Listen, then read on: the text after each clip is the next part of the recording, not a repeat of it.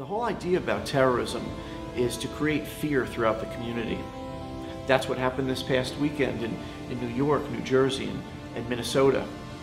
Recently we had our own attack here in Florida, and the community stood strong, stood together in the face of fear. We know every one of these attacks affects us, but we don't want this to affect us so much that it stops us from living our lives as Americans.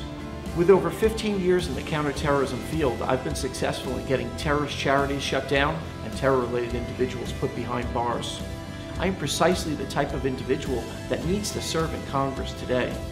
I understand how the terrorists think and what it takes to fight this problem. That's why I'm running for Congress in Florida's 23rd Congressional District, and that's why I'm asking for your vote today. Are you tired of the establishment, career politicians who can be bought? Then vote for me. I'm Joe Kaufman, and I approve this message.